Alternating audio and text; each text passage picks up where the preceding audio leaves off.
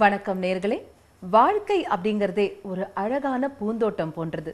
அப்படிப்பட்ட ஒரு அழகான வாழ்க்கையை உருவாக்குறது ஒவ்வொருத்தருடைய மனதளவுல தாங்க இருக்கு.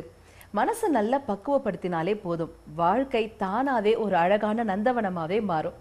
மனசை எப்படி பக்குவப்படுத்துறது? இங்க தான் நமக்கு உறுதுணையா இருக்கு ஆல்பா மைண்ட் பவர். இந்த ஆல்பா மைண்ட் பவர் டெக்னிக்கை பற்றியும் வாழ்க்கையில தினம் நம்ம சந்திக்கிற பலதரப்பட்ட பிரச்சனைகளுக்கான அற்புதமான தீர்வுகளையும் நமக்கு வழங்குறதுக்காக இங்க வந்திருக்காங்க டாக்டர் விஜயலட்சுமி பந்தயன் அவர்கள். இப்ப அவரை சந்திக்கலாமா? வணக்கம். வணக்கம். நிகழ்ச்சியின் வாயிலாக உங்களை சந்திக்கிறதுல மிக்க மகிழ்ச்சி. மேடம், பொதுவா பாத்தீங்கன்னா நிறைய பேர் நிறைய காசு பணம் இருக்கும், எல்லாமே இருந்தாலும் கூட மனசளவுல பாத்தீங்கன்னாக்கா அவங்களுக்கு வந்து ஒரு நிம்மதி அப்படிங்கறதே இருக்காது இல்லையா? எதையோ இழந்தா மாதிரியே இருப்பாங்க, இல்ல ஒரு டென்ஷன்ல இருப்பாங்க. ஸ்ட்ரெஸ் அப்படிங்கறது வந்து நாளுக்கு நாள் அதிகமாயிட்டே தான் போகுது. இதை வந்து கண்ட்ரோல் பண்ணுறதுக்கு ஆல்பா மைண்ட் பவர் எப்படி உதவி செய்யுது? கண்டிப்பாக அந்த ஸ்ட்ரெஸ்ங்கிறது பில்டப் ஆக ஆக அவங்களுடைய அந்த மனநிலையே மாறி போகுது. ரொம்ப நெகட்டிவான தாட்ஸ், நெகட்டிவான பிஹேவியர். சில பேர் பார்த்தீங்கன்னா அப்படியே தனக்குள்ளேயே உள்ள போயிடுவாங்க. அவங்க ஒரு ஷெல்குள்ள, வெளியில யாரோடையும் பேசாம இருப்பாங்க. அல்லது உள்ளுக்குள்ள எப்பவுமே பொங்குற ஒரு கோபம், தேவையில்லாத ஒரு கோபம், அது எப்படி வெளியே வரும்னே சொல்ல முடியாது. அந்த மாதிரி நிலை. குறிப்பா இதுதான் காரணம்னு சொல்ல முடியாம இருக்கும். இந்த விஷயம் நடக்கல அதனால கோவமா இருக்கேன்னு சொல்ல முடியாது.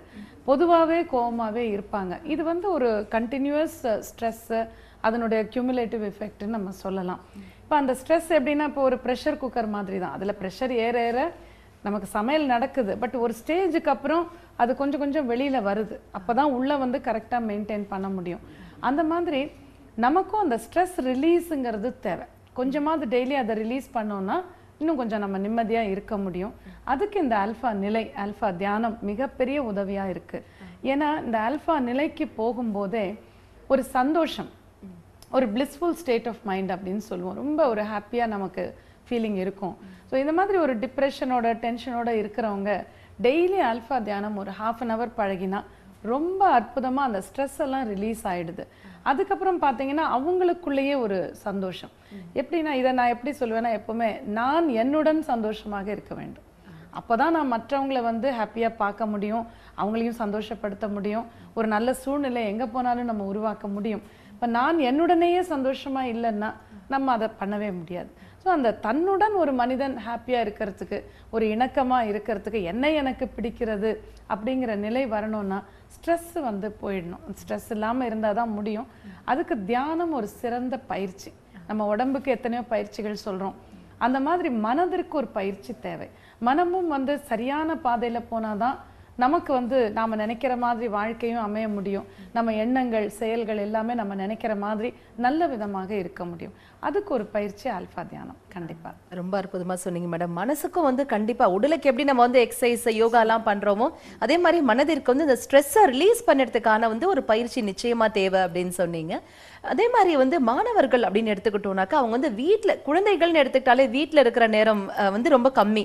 ஆனால் அவங்க ஸ்கூலில், பள்ளிகளில் இருக்கிற நேரம் பார்த்தீங்கன்னா ரொம்பவே அதிகம். இப்போ காலைல ஒரு 8 மணிக்கு போனாக்கா 4:30 மணி வரைக்கும் அந்த குழந்தை, அந்த பிள்ளை வந்து பள்ளியிலே தான் இருக்கு இல்லையா? ஸோ அவங்க வாழ்க்கையில வந்து முக்காவாசி பங்கு வந்து அவங்க வந்து பள்ளியிலேயே தான் அவங்க செலவழிக்கிறாங்க. ஸோ ஆசிரியர்களுடைய ஒரு பங்கு அப்படிங்கிறது இந்த குழந்தைய வந்து மோல்டு பண்ணுறதுல ரொம்பவே முக்கியமான ஒரு விஷயம். இந்த மாணவர்களுக்கும் ஆசிரியர்களுக்கும் இருக்கக்கூடிய ஒரு இணக்கம் எப்படி இருக்க வேண்டும்? நிச்சயமா இது ஒரு மிகப்பெரிய விஷயம். ஏன்னா ஒரு மாணவர் அப்படின்னு பார்த்தீங்கன்னா, ஒரு குழந்தை 2 வயசு வரைக்கும் அப்படியே அப்பா அம்மா கைக்குள்ள வச்சு வளர்க்குறாங்க வீட்டில் இருக்கிறவங்களோட. ஸோ இன்புட்ஸ் வந்து அந்த குழந்தைக்கு வீட்டில இருந்து மட்டும்தான். நம்ம என்ன நினைக்கிறோமோ, எப்படி பேசுகிறோமோ, எப்படி நடந்துக்கிறோமோ அதையெல்லாம் மட்டும்தான் அந்த குழந்தை பார்க்குது. அதிகமாக அதன்படி நடந்துக்கும். பட் அந்த 2 வயசுக்கு அப்புறமே பார்த்தீங்கன்னா ஒரு பிளே ஸ்கூலுக்கு அனுப்பினா கூட இந்த குழந்தை வந்து அந்த டீச்சரை அப்படியே ஒரு ரொம்ப பெரிய ஒரு நிலையில வச்சு பார்க்கும். பார்த்து அவங்க எப்படி பேசுறாங்க, அவங்க எப்படி நடந்துக்கிறாங்க, அவங்க என்ன வார்த்தைகள் உபயோகிக்கிறாங்க, அதெல்லாம் வந்து வீட்டுல சொல்லும். டீச்சர் எப்படி ட்ரெஸ் பண்றாங்கங்கிறது ரொம்ப அழகா பார்த்துட்டு வந்து சொல்லும். அந்த குழந்தைங்களுக்கு அந்த முதல் எக்ஸ்போஷரே பார்த்தீங்கன்னா ஒரு பெரிய அவங்க வர்ஷிப் பண்ணக்கூடிய ஒரு ஃபிகர் வந்து டீச்சர் தான். டீச்சர் சொல்லிட்டாங்கன்னா அதுக்கப்புறம் மறுப்பே கிடையாதுங்கிற மாதிரி நிறைய குழந்தைங்க அந்த டீச்சர் அப்படியே ஒரு ரோல் மாடல் மாதிரி எடுத்துப்பாங்க.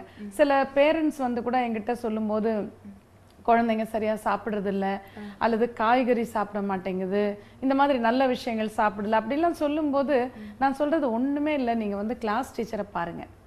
அவங்கள வந்து கிளாஸ்ல சொல்லுங்க. இந்த மாதிரி தினம் கீரை சாப்பிடணும், தினம் காய் சாப்பிடணும், தண்ணி நிறைய குடிக்கணும். இந்த சின்ன சின்ன விஷயங்களை டீச்சர் சொல்லிட்டாங்கன்னா அந்த குழந்தை வந்து பண்ணும். இது பலமுறை ரொம்ப நல்லா ஒர்க் ஆயிருக்கு சின்ன சின்ன குழந்தைங்களுக்கு நான் சொல்றது. இப்போ அதே மாதிரி வளர வளர என்ன ஆகுது, இந்த குழந்தைங்க மாணவர்களுக்கு என்னதான் இருந்தாலும் அந்த டீச்சர் அப்படிங்கிறவங்க முன்னாடி தான் அவங்க நிறைய டைம் ஸ்பெண்ட் பண்றாங்க. இப்போ வீட்டில் பேரண்ட்ஸோட இருந்தாலும் எதிர உட்கார்ந்து அவங்களே பார்த்துட்டு இருக்கிற சூழ்நிலை இல்லை. வெரஸ் கிளாஸ்ல வந்து ஒவ்வொரு கிளாஸ்லயும் அந்த யார் டீச்சரா இருக்காங்களோ அவங்களே பார்க்குறாங்க. அவங்க மேனரிசம்ஸ்லேருந்து அவங்க எப்படி பேசுறாங்க, எப்படி நடந்துக்கிறாங்க, அவங்க எவ்வளவு இன்டெலிஜென்ட்டா இருக்காங்க, எவ்வளோ விஷயங்கள் நமக்கு சொல்றாங்க. அப்போ என்னன்னா இந்த டீச்சர் அவங்களோட உறவு மாணவரோட இருக்கிறது ஒரு ஒரு பக்தியும் கலந்த அன்பு கலந்த ஒரு அட்மிரேஷன் அப்படின்னு நம்ம சொல்லலாம். அப்படிதான் இருக்கணும். பட் பல நேரங்கள்ல என்ன ஆகுது, டீச்சர்ஸும் மனிதர்கள் தான். இப்போ அவங்களுக்கு இருக்கிற பிரச்சனைகளால அவங்களால வந்து சம்டைம்ஸ் அமைதியா நம்ம சொல்ற மாதிரி அந்த ரோல் மாடலா கரெக்டா இருக்க முடியாம சில டென்ஷன்ஸ் அவங்களுக்கு மனசுல வருது. ஏன்னா இது நான் கவுன்சிலிங்ல பார்த்துருக்கேன். நம்ம கிளாஸ்க்கு வந்த டீச்சர்ஸே சொல்லியிருக்காங்க, வீட்டில் இருக்கிற சூழ்நிலையினால கிளாஸுக்கு போகும்போது நான் அமைதியா பேசணும்னு நினைக்கிறேன், பட் ஒரு மாணவர் தப்பு பண்ணும்போது எனக்கு ரொம்ப கோவம் வந்துடுது. அப்போ என்னன்னா எங்க எப்படி நம்ம சுத்தி வந்தாலும் நம்ம எந்த ரோல்ல இருந்தாலும் நம்ம வந்து கொஞ்சம் நம்மை சரி பண்ணிக்கிட்டோமானால் அந்த மைண்டு கொஞ்சம் பக்குவமானா அந்த ரோலை நம்ம கரெக்டா ப்ளே பண்ண முடியும். அதனால டீச்சர்ஸ்க்கு இந்த தியானம் ரொம்ப முக்கியம். ஆல்ஃபா தியானம் நம்ம கிளாஸ்க்கு வந்த பல டீச்சர்ஸ் எங்கிட்ட என்ன சொல்லியிருக்காங்கன்னா, பாடம் நடத்துறதுங்கிறது ஒரு பகுதி நம்ம ஆஸ் அ டீச்சர், பட் அந்த குழந்தைங்களை வந்து சமாளிக்கிறது இன்னும் அவங்க வளர வளர டீனேஜர்ஸ் ஆகும்போது அவங்களுடைய பிஹேவியரை கரெக்ட் பண்ணி அந்த கிளாஸில் அவங்க டிசிப்ளினோட இருக்கணும், நல்லா படிக்கணும், அடுத்த மாணவர்களை அவங்க டிஸ்டர்ப் பண்ணக்கூடாது. இந்த மாதிரி எல்லாம் நம்ம கொண்டு வரணும்னா ரொம்ப கஷ்டமாக இருக்குது, கேட்கவே மாட்டேங்கிறாங்க. அப்போ நமக்கு பொறுமையே போயிடுது. 30 ஸ்டூடெண்ட்ஸ் 40 ஸ்டூடெண்ட்ஸ் இருப்பாங்க ஒரு கிளாஸில். அப்போ அவங்க என்ன சொல்கிறாங்க, இந்த அல்ஃபா தியானம் வந்து கற்றுக்கிட்ட பிறகு நான் மொத்தமாக டெய்லி காலையில் தியானம் பண்ணும்போது என்னோட அத்தனை ஸ்டூடெண்ட்ஸையும் நினச்சிப்பேன். எல்லாருக்கும் அந்த ஒரு எனர்ஜி நான் கிளாஸில் சொல்லி கொடுத்தபடி எனர்ஜி கொடுத்து நீங்கள் நல்லா படிங்க, நல்ல டிசிப்ளினோடு இருங்க, நம்ம கிளாஸ் வந்து நல்ல பேர் எடுக்கணும், எல்லாருமே நல்லா ஃபர்ஸ்ட் ரேங்க் ஃபர்ஸ்ட் கிளாஸ் எடுக்கணும், அந்த மாதிரி அவங்க ஆழ்மனதோடவும் பேசி இப்படி பலது இவங்க பண்ணும்போது அவங்க என்ன சொல்கிறாங்க, இப்போ கிளாஸே பார்த்தீங்கன்னா எல்லாருமே ஒரு இணக்கமாக இங்கே வந்து டிஸ்டர்பன்சஸ் இல்லாமல் கொஞ்சம் சந்தோஷமாக என்னோட கிளாஸ் ரொம்ப நல்லா போகுதும்பாங்க. ஸோ அல்ஃபா தியானத்தின் மூலமாக டீச்சரோட சைட்லேருந்து பார்த்தீங்கன்னா மாணவர்களை கரெக்ட் பண்ணி அந்த மனநிலை படிக்கணும் நல்லா பண்ணணுங்கிற நிலைக்கு கொண்டு வர முடியுது.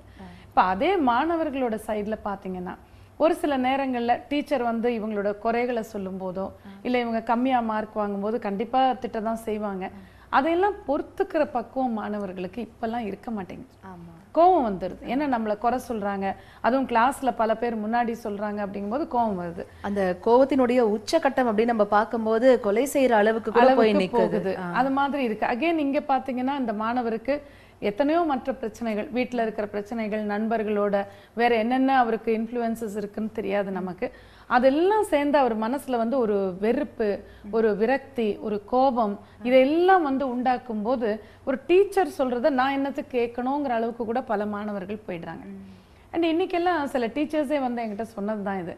இப்போ அந்த டீச்சர் பெண்ணா இருக்கும்போது சம்டைம்ஸ் ரொம்ப குள்ளமா இருப்பாங்க, அவங்களோட பர்சனாலிட்டி.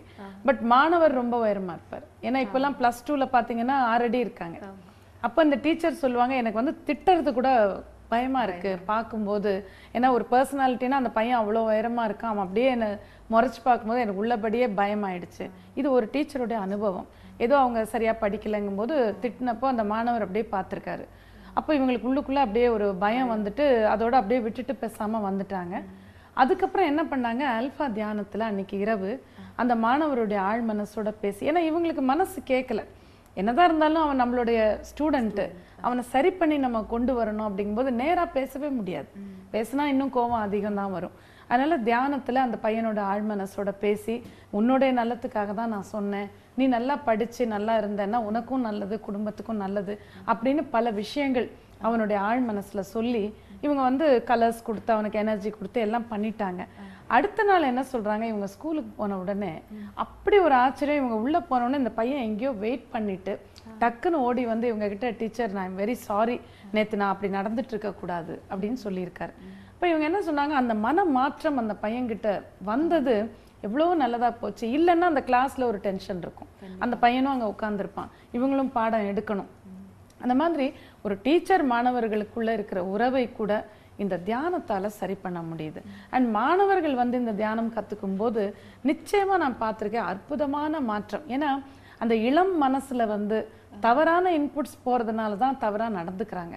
பட் இந்த ஒரு சரியான இன்புட் நம்ம கொடுக்குறோம், நீ நல்லா தியானம் பண்ணு, படிக்கிறதுக்கு ஈஸியான வழி ஆல்ஃபா முதிரை வச்சுட்டு படிங்க, நல்ல மெமரி பவர் இம்ப்ரூவ் பண்ணிக்கங்க, நல்ல கிளாஸ்ல மார்க் எடுங்க, இப்போ படிக்கிறதும் ஈஸி ஆகுது, எதா இருந்தாலும் சமாளிக்க முடியுது, ஃப்ரெண்ட்ஸோட பிரச்சனைகளையும் சமாளிக்க முடியுது. அண்ட் யங்ஸ்டர்ஸ் எப்படின்னா இந்த தியானம் ஆல்ஃபா தியானம் இதில் நான் சொல்கிற டெக்னிக்ஸ் எல்லாம் அவங்க கற்றுக்கும் போது நான் பார்த்தது என்னென்னா பெரியவங்களை விட யங்ஸ்டர்ஸ் ரொம்ப ஸ்மார்ட்டாக யூஸ் பண்ணுறாங்க. ஏன்னா அவங்க மைண்ட் ஃப்ரெஷ்ஷாக இருக்குது, அதில் கெப்பாசிட்டி இன்னும் உள்ளபடியே அதிகம். ஸோ இந்த ஒரு விஷயம் தெரிஞ்சிருச்சுன்னா இப்படி ஒன்று இருக்குது, இப்போ ஒருத்தரோட ஒரு பிரச்சனை, ஒரு நண்பரோட பிரச்சனைனா நிறைய மாணவர்கள் அப்படியே டிப்ரெஸ் ஆகிடுறாங்க. இந்த ஒரு நண்பர் என்னோட சரியாக பேசலை அப்படின்னா அவங்க மைண்டே அப்செட் ஆகி படிக்க முடியாத ஒரு நிலைக்கு வராங்க. இப்போ அதெல்லாம் இல்லாமல் அவர் நம்மளோட அந்த மாணவர் பேசலையா, சரி நம்ம ஆழ் மனசில் பேசுவோம், அவனுக்கு ஒரு எனர்ஜியை கொடுப்போம், அப்படிங்கும்போது அது சரியாயிடுது. இப்படியெல்லாம் நம்ம வந்து சிச்சுவேஷன்ஸ் ஹேண்டில் பண்ண முடியும் போது அந்த மாணவரும் கொஞ்சம் நல்லா அமைதியாக இருக்காரு, டீச்சரோடையும் அவருடைய உறவு மிக மிக நன்றாக இருக்கு. ரொம்ப அற்புதமா சொன்னீங்க மேடம். அதாவது பொதுவா சொல்வாங்க ஒரு நாட்டினுடைய தூண்கள் அப்படின்னாக கண்டிப்பா அந்த நாட்டில் இருக்கக்கூடிய மாணவர் சமுதாயம் தான் அப்படிம்பாங்க. அந்த ஒட்டுமொத்த மாணவர் சமுதாயத்தையே வந்து ரொம்ப அழகானதாக ஆல்ஃபா மைண்ட் பவர் டெக்னிக்கை யூஸ் பண்ணி நம்மளால மாற்ற முடியும் அப்படின்னு நீங்க ரொம்ப அற்புதமா சொன்னீங்க. அடுத்தபடியாக இருக்கக்கூடிய சொசைட்டியில இருக்கக்கூடிய மிகப்பெரிய பிரச்சனை என்ன அப்படின்னு பார்த்தாக்க சைல்டு அபியூஸ். அதுலேயும் குறிப்பாக வந்து பெண் குழந்தைகள், அது வந்து 1 வயசா இருந்தாலும் சரி 1.5 வயசா இருந்தாலும் சரி எப்படி இருந்தாலும் அந்த அபியூஸ்மெண்ட் அப்படிங்கிறது வந்து தொடர்ந்து இருந்துட்டே தான் இருக்கு இல்லையா? இதை மாற்றக்கூடிய ஒரு நிலை ஆல்ஃபா மைண்ட் பவர் என்ன சொல்லுது? கண்டிப்பாக இப்போ இதுக்கு வந்து காரணம் அப்படின்னு பார்த்தீங்கன்னா நானும் இதை ரொம்ப யோசிப்பேன். ஏன்னா சமீபத்தில் நம்ம நிறைய இதை கேள்விப்படுறோம். எதனால இது நடக்குது அப்படின்னு பார்க்கும்போது ஒரு வயசு குழந்தையை பார்க்கும்போது ஒரு மனிதனுக்கு ஒரு பாலுணர்வு வர்றது எப்படி முடியும் அப்படின்னா அவனுடைய மனசுல அந்த அளவுக்கு வக்ரம் இருக்கு. அதனால தான் வந்து இது தவறுங்கிறது கூட உணராம அதுக்கு அவனால அப்படி நடந்துக்க முடியுது. அப்போ அப்படி நம்ம பார்க்கும்போது அவனோட வீட்டு சூழ்நிலை, அவனுக்கு லைஃப்ல என்ன மாதிரி இன்புட்ஸ் கிடைச்சிருக்கு, நம்ம இப்படி தவறா நடந்துக்கலாம் ஒரு குழந்தைகிட்ட நம்ம எப்படி நினைக்கிறான், இதை தான் நம்ம பார்க்கணும். நம்ம வந்து அவனை மட்டும் குறை சொல்லி பிரயோஜனம் இல்லை. ஸோ இந்த இன்புட்ஸ் எல்லாம் அவனுக்கு எப்படி வந்தது, எதனால அவன் மைண்ட் அப்படி நினைக்குது, இப்போ அவன் தன்னை வந்து சரி பண்ணிக்கணும்னா அதுக்கு ஆல்ஃபா தியானம் உதவும். ஏன்னா அந்த மாதிரி ஒரு சிலர் இப்போ பர்டிகுலரா சைல்டு அபியூஸ்ன்னு இல்லைனாலும் சில இளைஞர்கள் வந்து சொல்லுவாங்க, என் மனசுல இப்படி தவறான சிந்தனைகள் வருது, யாரை பார்த்தாலும் தவறா நான் யோசிக்கிறேன், தவறா பார்க்குறேன், அதை நான் மாத்திக்கணும்னு நினைக்கிறேங்கும் போது ஆல்ஃபா தியானம் பழகுங்கன்னு சொல்லியிருக்கேன். பழகி நிறைய பேர் அதுலேருந்து கம்ப்ளீட்டா வெளியில வந்து இப்போ என் சிந்தனைகள் நல்லா இருக்கு. அது ரொம்ப முக்கியம். ஏன்னா everything begins with the thought. எண்ணம் தான் எல்லாத்துக்குமே ஆரம்பம். எண்ணத்துல ஒரு தவறு வரலைன்னா நம்ம நடவடிக்கையில தவறு வராது, அங்க வந்தாதான் இங்க வர முடியும். ஸோ அந்த எண்ணங்கள் சுத்தமாகும் போது, தூய்மையாகும் போது நடவடிக்கையில தவறு வராது. ஸோ ஆல்ஃபா தியானம் அங்கேயே அந்த மாற்றத்தை நிச்சயமாக உருவாக்க முடியுது. பட் இந்த ஒரு பிரச்சனை சைல்டு அபியூஸ்னு நீங்க சொல்லும்போது சமீபத்துல நான் கேள்விப்பட்ட ஒரு விஷயம், இது நடக்கிறதுக்கு வேறு காரணங்கள் என்ன அப்படின்னு ஒரு சமூகத்தை பற்றி நம்ம பேசும்போது அதையும் நாம யோசிக்கணும். சமீபத்தில் நான் கேள்விப்பட்டது ஒரு பெண் வந்து ரொம்ப பதட்டத்தோட சொன்ன ஒரு விஷயம். அவங்க சில ஃப்ளாட்ஸ் இருக்கிற இடத்துல அவங்க குழந்தைய எதுக்காகவும் அங்கே ஒரு பாட்டு கற்றுக்க எதுக்கும் விட போனாங்க. அப்போ அவங்க வெயிட் பண்ணுற நேரத்தில் அங்கே கீழே இருந்த ஒரு வாட்ச்மேன் கிட்ட ஒரு 1.5 வயசு குழந்தை, பெண் குழந்தை விளையாடிட்டு, அந்த ஃப்ளாட்டில் இருக்கிறவங்க யாரோ விட்டுருக்காங்க. அப்போ இந்த அம்மா ஒரு கிட்டத்தட்ட 1 hour இவங்க வெயிட் பண்ண வேண்டிய சூழ்நிலை. அப்போ அதை பார்த்துட்டே இருக்கும்போது வாட்ச்மேன் அவர் பாட்டுக்கு உட்கார்ந்துட்டு இருக்காரு. பட் அங்க வந்து போற மற்ற இளைஞர்கள் ஒவ்வொருத்தரா அந்த குழந்தை தூக்குறது, அதை கொஞ்சற பேர்ல அதை தொடுறது, அது பெண் குழந்தையா இருக்கிறதுனால அதுல எல்லாமே இவங்களுக்கு அதை பார்க்கும்போது ஒரு பதட்டம். இந்த தாய் எங்க, இந்த குழந்தை இப்படி விட்டுட்டு எங்க உட்கார்ந்துருக்காங்க, ஒருவேளை வீட்டுல வேலை செய்யறவங்க கிட்ட விட்டுட்டு போயிட்டாங்களோ, அவங்க தான் கீழே விட்டுட்டாங்களோன்னு இவங்களால எதுவும் பண்ண முடியாம ஒரு பயங்கரமான பதட்டத்தோட அப்புறம் இவங்க என்ன பண்ணியிருக்காங்க, அதே ஃப்ளாட்ல இவங்களுக்கு தெரிஞ்சவங்க இருக்காங்க, அவங்க மூலமா விசாரிச்சிருக்காங்க இந்த குழந்தை எந்த வீட்டை சேர்ந்தது, இப்படி யாரும் இல்லாம அவர் விட்டு வரப்போற ஆண்கள்லாம் தூக்கி கொஞ்சறாங்க, 1.5 வயசுல அதுக்கு ஒண்ணுமே தெரியல. இப்போ சைல்டு அபியூஸ்ங்கிறது இந்த மாதிரி தானே ஆரம்பிக்குது. சரி, சந்தர்ப்பம் சூழ்நிலை கிடைக்கிறதுனால அப்போ இதை நம்ம எப்படியாவது போய் சொல்லணும் அப்படின்னு அவங்க பார்த்தபோது அங்க இருக்கிறவங்க என்ன சொல்லியிருக்காங்க, இது இங்க உள்ள ஒரு வீட்டுல இருக்கிற குழந்தை தான், தாய் வீட்டுல தான் உட்கார்ந்துருக்காங்க, அவங்களுடைய முதல் குழந்தைய எங்கேயோ ஹாஸ்டல்ல சேர்த்திருக்காங்க, இது 2வது குழந்தை டெய்லி இப்படிதான் கீழே கொண்டு வந்து விட்டுட்டு அவங்க உள்ள என்ன பண்றாங்கன்னே தெரியாது, அந்த குழந்தை எந்நேரமும் இங்க கீழே விளையாடிட்டு இருக்கோம், வரவங்க போறவங்க எல்லாம் தூக்கி கொஞ்சிக்கிட்டு இருப்பாங்க அப்படின்னு. அப்போ இவங்க வந்து என்கிட்ட வந்து இந்த விஷயம் வந்தது, இதுக்கு நம்ம என்ன செய்ய முடியும்? ஏன்னா அந்த பெண் கிட்ட போய் நம்ம நேரடியா போனா எல்லாருமே என்ன சொல்றாங்க, அவங்க யார் சொன்னாலும் எடுத்துக்க மாட்டாங்க, ஒரு கோபமான பெண்ணுன்னு சொல்லி எல்லாருமே பயப்படுறாங்க போய் பேசுறது. ஆனா இப்போ நம்ம பெண்கள் இதை பார்க்கும்போது எப்படி சும்மா இருக்க முடியும்? அப்ப அங்க வர அந்த ஆண் வந்து சைல்டு அபியூஸ் பண்றான், தவறு பண்றான்னு நம்ம பேசுறோம். அந்த குழந்தை அங்க ஏன் விடணும் நம்ம? இல்லையா? அதுக்கு ஒரு பாதுகாப்பு கொடுக்கணும் இல்லையா? பெற்றவங்க அல்லது அதை வளர்க்குறவங்க அல்லது கூட இருக்கிறவங்க பார்த்துக்கிறவங்க ஒரு பாதுகாப்பு கொடுக்காம அந்த குழந்தை அப்படி தனியா விடும்போது இன்றைய சூழ்நிலையில நிச்சயமா அது எதுக்கோ வந்து வழிவகுக்கிற மாதிரி இருக்கு. ஸோ நம்ம வந்து சைல்டு அபியூஸ்ன்னு பேசும்போது இதுல வந்து அந்த குழந்தையோட குடும்பத்தினர் அவங்களோட பங்கு மிக மிக பெரியது. அதுவும் 1.5 வயது 2 வயது 3 வயது குழந்தைங்கலாம் சொல்லும்போது நல்லது கெட்டது எதுன்னே அதுக்கு ஒண்ணுமே தெரியாது. அந்த மாதிரி குழந்தைய நம்ம கையை விட்டே நம்ம விடாம தான் பார்த்துக்கணும். அல்லது ஒரு பாதுகாப்பா ஒரு கிரச்சில் விடலாம். அந்த மாதிரி ஒரு இடத்துல இல்லை, ஸ்கூல்ல சேர்த்தனா ஸ்கூல்ல நம்ம விட்டுடலாம். பட் ஜஸ்ட் லைக் தட் வீட்டில் கீழே விடுறது, ரோட்ல விடுறதுன்னு சொல்லும்போது இந்த மாதிரி குற்றங்களுக்கு அது நாமே வழிவகுக்கிற மாதிரி இருக்கு. ஸோ அதுக்கப்புறம் ரொம்ப பெரிய ஒரு முயற்சி பண்ணி அந்த தாயை சந்திச்சு இவங்கெல்லாம் போய் பேசி அவங்களுக்கு புரிய வச்சு இந்த மாதிரி நீங்கள் குழந்தை விடவே கூடாது அப்படின்னு சொல்லி தான் அதுக்கப்புறம் அதை சரி பண்ண முடிஞ்சுது. பட் எத்தனை குழந்தைங்களை அப்படி காப்பாற்ற முடியும் இல்லையா? அதனால அந்த மைண்ட், அந்த தாயோட மைண்ட், அதுக்கப்புறம் நான் விசாரிச்சு பார்த்ததுல அவங்களுக்கு கணவரோட நிறைய பிரச்சனைகள், அவங்களுடைய பலவிதமான பிரச்சனைகள், அதுல மூழ்கி போய் அவங்க எந்நேரமும் ஃபோன்ல பேசுறது, பலரோட ஆர்கியூமெண்ட்ஸ், இதுல இருந்ததுனால தான் அந்த குழந்தைகளை பார்த்துக்கிற மனநிலை அவங்களுக்கு இல்லை அப்படிங்கிறது கேள்விப்பட்டோம். இதுல என்ன, எதுக்காக இதை நான் சொல்றேன்னா, இப்போ தன்னுடைய பிரச்சனையில ஒரு பெற்றோர் மூழ்கும் போது அங்க ரொம்ப அடிபடுறது குழந்தைங்க தான். ஏன்னா இன்னைக்கு நம்ம நினைக்கிற மாதிரி டீனேஜுக்கு வந்தாதான் ஒரு குழந்தைய நம்ம கவனிக்கணும்னு இல்லை. இப்போ நான் சொன்ன மாதிரி 1.5 வயசுல கூட ஒரு குழந்தைய அங்கங்கே நம்ம விட முடியாது. அது ஆண் குழந்தையா இருந்தாலும் பெண் குழந்தையா இருந்தாலும் பத்திரமா தான் பார்த்துக்கணும். இப்போ ஒரு குழந்தைய பார்த்துக்கிறது அப்படிங்கிறது அவ்வளோ சுலபமான விஷயம் இல்லை.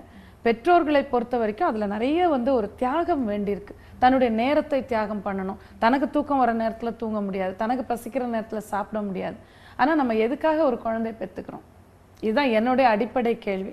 இன்னைக்கு குழந்தை இல்லைன்னு நிறைய பேர் வருத்தப்படுறாங்க. ஆனா நான் என்ன சொல்லுவேன்னா, ஒரு குழந்தை பெற்றுக்கணும்னு நம்ம நினைக்கும் போது அதுக்கானது எல்லாம் செய்யறதுக்கு நம்ம தயாரா இருந்தாதான் பெற்றுக்கணும். அதுவே ஒரு சந்தோஷம் தானே மேடம், பெரிய சந்தோஷம். பட் ஒரு குழந்தைய பெற்றெடுத்து நான் பார்த்துக்க மாட்டேங்கிற மனநிலை இருந்தா பெற்றுக்கொள்ளாமலே இருக்கலாம் இல்லையா? அதுதான் நான் சொல்றது. ஸோ அந்த மாதிரி பெற்றோர்களும் கொஞ்சம் யோசிச்சு, இதெல்லாம் ஒரு பெரிய கமிட்மெண்ட், ஒரு குழந்தைங்கிறது ஒரு பெரிய கமிட்மெண்ட், அதை நம்ம நல்லா வந்து ஒரு செய்யறதுக்கு தயாரா இருக்கோம்னா தான் பெற்றுக்கொள்ளணும். இப்போ அந்த மாதிரி மனநிலையே உருவாக்குறதுக்கு தியானம் சிறந்த வழி. இப்போ அல்ஃபா தியானம் பழகும்போது தன்னுடைய பிரச்சனைகளையும் சமாளிக்க முடியும். இப்போ கணவரோட பிரச்சனை இருக்குன்னா அட்லீஸ்ட் அவரோட ஆழ் மனசோட பேசி அந்த பிரச்சனையை தீர்க்கலாம்.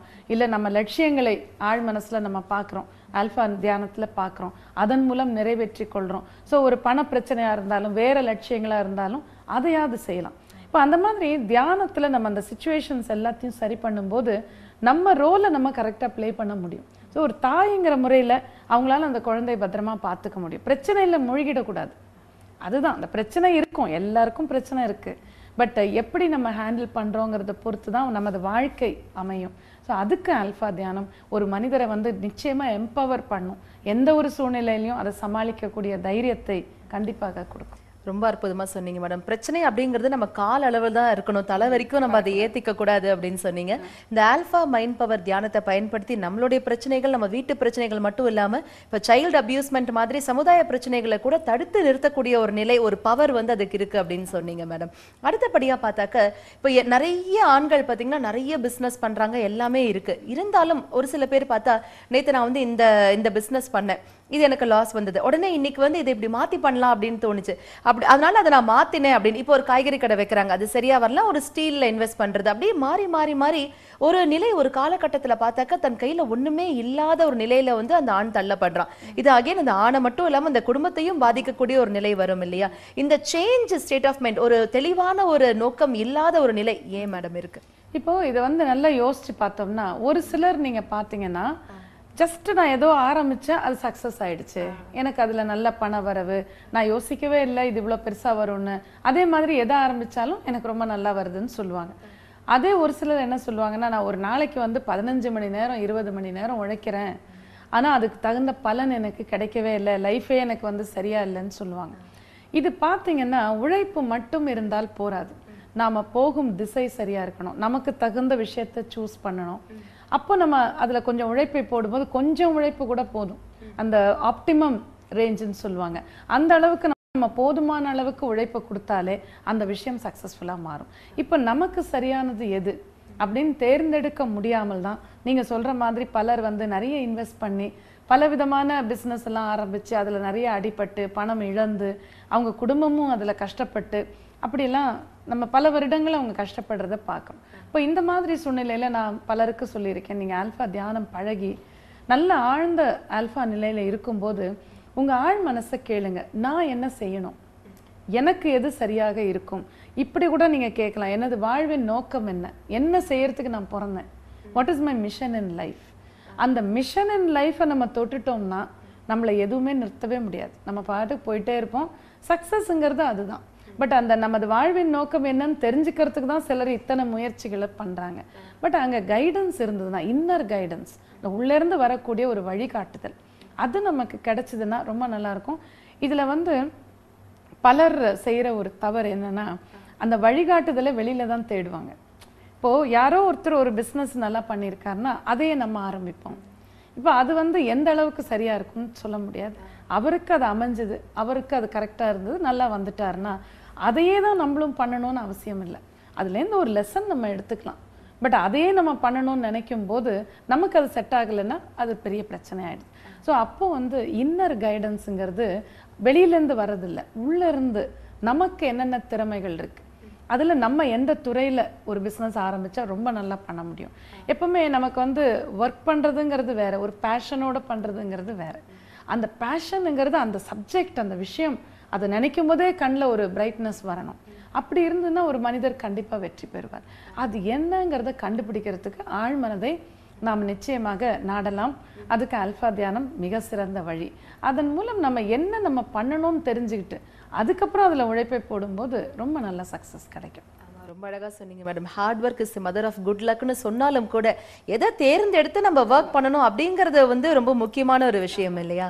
ரொம்ப அழகா சொன்னீங்க. இதே மாதிரி பாத்தீங்கன்னா நிறைய வீட்ல வந்து பிரச்சனைகள் அப்படிங்கிறது அதிகமா இருக்கிறதுக்கு வந்து பெற்றோர்களால செய்யப்பட்ட திருமணம்ங்கிறது எனக்கு ஒண்ணு தெரியல முன்ன பின்ன, அதனால பிரச்சனைகள் வருது, ஈகோ வருதுன்னு சொன்னாலும் கூட காதல் திருமணங்கள் இவ்வளோ வருஷம் லவ் பண்ணியிருப்பாங்க, அப்போல்லாம் பார்த்து பழகப்பட்ட இரு நபர்கள் தான் வந்து திருமணம் செஞ்சுக்கிறாங்க, அதுலயும் கூட பிரச்சனைகள் முளைக்குது இல்லையா? இதற்கான காரணம் அதுக்கு முக்கியமான காரணம் பாத்தீங்கன்னா, இன்னைக்கு வந்து காதல் அப்படிங்கிறது எப்படி இருக்குன்னா அதனுடைய உண்மையான ஆழ்ந்த ஒரு அர்த்தமே புரியாம தான் இருக்கு. அதாவது இப்போ ஃப்ரெண்ட்ஸ் எல்லாம் யாரையாவது காதலிக்கிறாங்க, அப்போ நம்மளும் யாரையாவது காதலிக்கணும், ஒரு பிரஸ்டீஜ் இஷ்யூ அப்படின்னு, அது pier pressure. So I should also have a bye friend R a girl friend. அப்படி இல்லவே இல்லைன்னா அது வந்து நான் ஏதோ எனக்கு ஏதோ குறை இருக்கிற மாதிரி ஆயிடும்னு பலர் நினைக்கிறாங்க. இப்போ அந்த மாதிரி வந்து ஒருத்தரை தேர்ந்தெடுத்து அந்த நேரம் பேசுறதுக்கு ரொம்ப இன்ட்ரெஸ்டிங்காக இருக்கு அவங்களோட. அது நம்ம பல பேர் நம்ம வாழ்க்கையில சந்திக்கிறோம். அது வந்து காதலிக்கணும்னு அவசியம் இல்லை, ஜென்ரலாகவே பேசும்போது பல பேர்கிட்ட நமக்கு பேசுறது ரொம்ப இன்ட்ரெஸ்டிங்காக இருக்கும், நல்லா பேசுவாங்க. ஒரு சிலர்கிட்ட அது நமக்கு இருக்காது. பட் அதையெல்லாம் காதல்னு ஒரு ஈர்ப்பாக உணர்ந்து சில பேர் வந்து அதை வச்சே திருமணம் பண்ணிக்கணும்னு முடிவெடுக்கிறாங்க. அப்போ என்ன ஆகுதுன்னா, திருமணம் அப்படின்னு வரும்போது டெய்லி வந்து பீச்லேயோ ஹோட்டல்லையோ ஒரு ரெஸ்டாரண்ட்லேயோ சந்திச்சு பேச போகிறது இல்லை. இன்ஃபேக்ட் அது நடக்கிறதே அபூர்வமாக இருக்கும். கல்யாணம்னு ஆன பிறகு வீட்டில் தான் நம்ம வாழ போகிறோம், வீட்டு சூழ்நிலை என்னவா இருக்கும், அதுக்கு நமக்கு இந்த பொண்ணு சரியா இருக்குமா அல்லது இந்த பையன் சரியா இருப்பாரா அப்படின்னு யோசிக்க மறந்துடுறாங்க.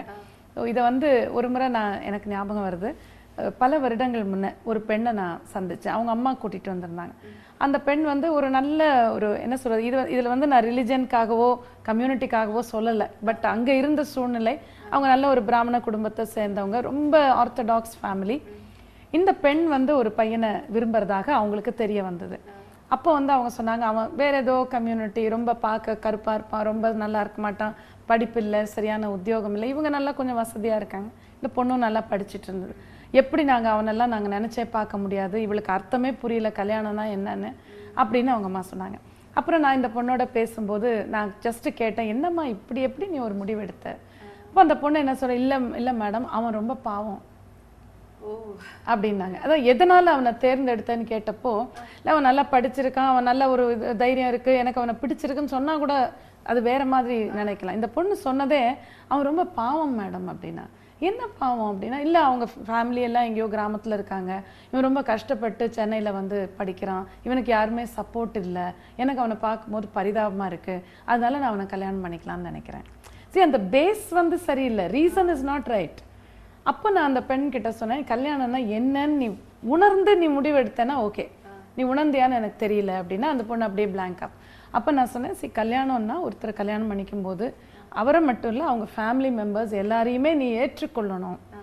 நாளைக்கு உனக்கு ஒரு குழந்தை பிறக்கும்போது அவரை மாதிரி இருக்கும், அவங்க ஃபேமிலி மெம்பர்ஸ், அந்த ஹைரார்கி வரும், அதெல்லாம் யோசிச்சானா இந்த பெண்ணு அப்படியே ஒரு மலைச்சு போய் நின்ன மாதிரி. ஸோ அந்த மாதிரி பேஸ் சரியா இல்லாத போது அந்த காதல் கல்யாணத்துக்கு அப்புறம் அது ஒரு ஏமாற்றமான சூழ்நிலை வருது. ஸோ கல்யாணத்துக்கு அப்புறம் என்னன்னு யோசிச்சு அப்புறம் நம்ம காதலை கொண்டு போனால் நிறைய பேருக்கு அது இன்னும் கொஞ்சம் வெற்றியாக இருக்கும். ரொம்ப அற்புதமா சொன்னீங்க மேடம். நம்மை பற்றின ஒரு விழிப்புணர்வு மட்டும் இல்லாமல் சமுதாயத்திற்கும் ஒரு விழிப்புணர்வு கொடுக்கக்கூடிய ஒரு அற்புதமான விஷயமா இந்த ஆல்ஃபா மைண்ட் பவர் இருக்குன்னு ரொம்ப பயனுள்ள விஷயங்கள் பகிர்ந்துக்கிட்டீங்க. இந்த நிகழ்ச்சியின் வாயிலாக உங்களை சந்தித்ததுல மிக்க மகிழ்ச்சி மேடம். நன்றி. என்ன நேர்களே, இன்னைக்கு நிகழ்ச்சி பார்த்தீங்களா? ஆல்ஃபா மைண்ட் பவர் அப்படிங்கிறது எவ்வளவு அற்புதமான ஒரு தியான முறை இல்லையா? அதை பயன்படுத்தி நம்ம யாரு அப்படின்னு நாமளே படிச்சுக்கிறதோட மட்டும் இல்லாம நம்முடைய சமுதாயத்திற்கும் ரொம்ப நல்ல ஒரு மறுமலர்ச்சி, ஒரு மாற்றத்தை ஏற்படுத்த முடியும் அப்படின்னு மேடம் இன்னைக்கு நம்ம கிட்ட சொன்னாங்க. இதே மாதிரி இன்னும் நிறைய பயனுள்ள விஷயங்களோட அடுத்த வாரம் உங்களை சந்திக்கிறோம். அதுவரை நன்றி, வணக்கம். ஆல்ஃபா மைண்ட் பவர் உங்கள் லட்சியங்களை அடைய, உறவுகள் மேம்பட, உடல் ஆரோக்கியம் சிறக்க, நிம்மதியாக உறங்க, படிப்பில் சிறந்து விளங்க, மன அழுத்தம் நீங்க, மன நிம்மதியுடன் வாழ ஆல்ஃபா மைண்ட் பவர் ஒரு நாள் பயிற்சி வகுப்பு. ஆல்ஃபா தியானம் மூலம் ஆழ்மனதின் அபார சக்தியை உணர்ந்து வாழ்க்கையில் நினைத்ததை சாதித்து மகிழ்ச்சியுடன் வாழுங்கள். கான்டாக்ட் செல் 9841402000 9841696664. phone 04423760007. website www.alphamindpower.net.